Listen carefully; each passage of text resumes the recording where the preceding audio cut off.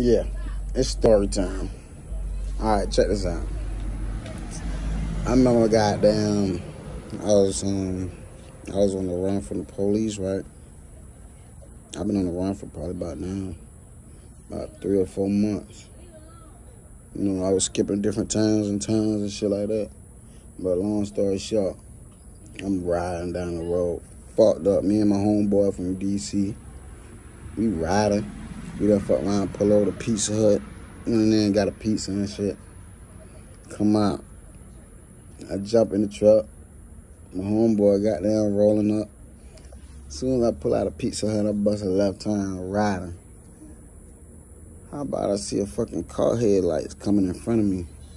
I'm like, boy, why the fuck this car in the wrong lane? Why this car riding in front of me like that? So I got down.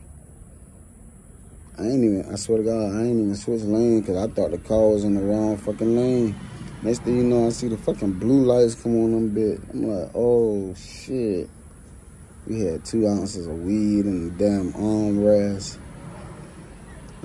My dumb ass riding down the wrong side of the road, fucked up. And I've been on the run for 4 months. Yeah, so long story short, my dumb ass, they locked my dumb ass up. I got a lot more stories though. That was just a quick little.